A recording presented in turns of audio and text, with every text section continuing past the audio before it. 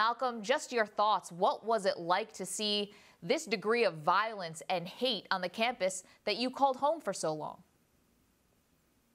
Honestly, for me, it was pretty shocking to see this happen in a place that I call home is sort of jarring for me.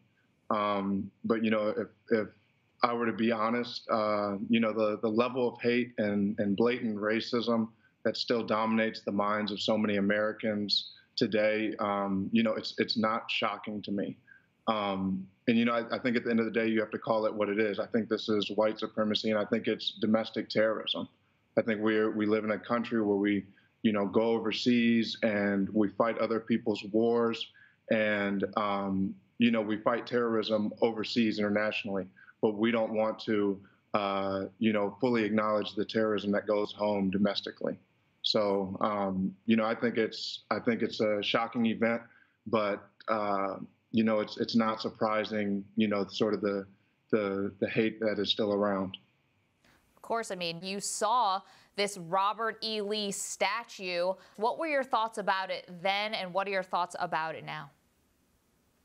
My thoughts about it have never changed. I'm a person that thinks things should not be glorified that did not do the country any justice. For example, these statues, I think they stand still, but all they do is divide people. At this point in time, I think America needs to be unified, and the statues are clearly something that's not unifying people. It's going to continue to create a divide within our communities, and I think they have no place. They have no place in our society right now.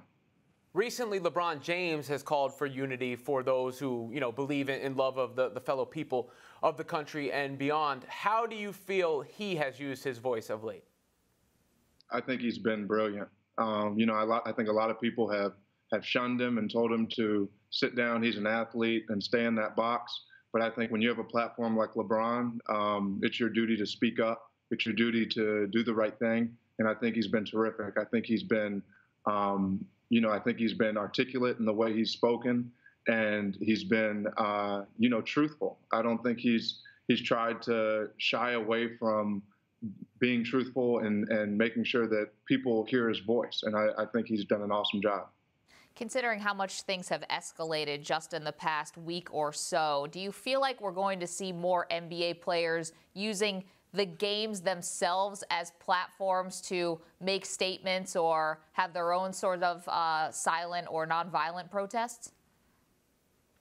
I'm not sure, but I do hope so. I see guys like Colin Kaepernick in the NFL, guys like Marshawn Lynch. They're sitting down, they're making statements, they're standing up for what they believe in, and I think it's terrific. I think we need more athletes like that have platforms, that have stages, that are willing to make sacrifices to see that our country improves as a whole. Would you be willing to take a knee like Kaepernick? Is that something that you would want to do this season? Oh, I'm not sure. I think everybody has different methods in which they're going to protest. But for me right now, it's coming on shows like this and speaking the truth. And I feel like that's the right thing to do. So that's what I want to do. And as for the future, I don't know what it holds, but I do see how Colin Kaepernick and Marshawn Lynch, I support them standing up for their beliefs and civil rights. When people say athletes should, quote unquote, stick to sports, what does that mean to you? I think it's extremely offensive. I think it puts us in a bubble. I think it, simply implies that because we're athletes, we don't have a say, or we don't have a opinion, or we don't have the educational background to comment on things outside of sports. I just think